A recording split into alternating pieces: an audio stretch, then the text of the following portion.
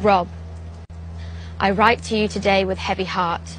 Our good King Robert is dead, killed from wounds he took in a boar hunt. You don't have to read it, I remember. Father has been charged with treason. He conspired with Robert's brothers against my beloved Joffrey and tried to steal his throne. The Lannisters are treating me well and providing me with every comfort. I beg you, come to King's Landing, swear fealty to King Joffrey, and prevent any strife between the great houses of Lannister and Stark.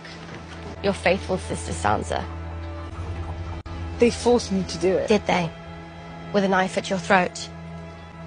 Did they put you on a rack and stretch you until your bones started to pop? You don't know what it was like. I was a child. So was I.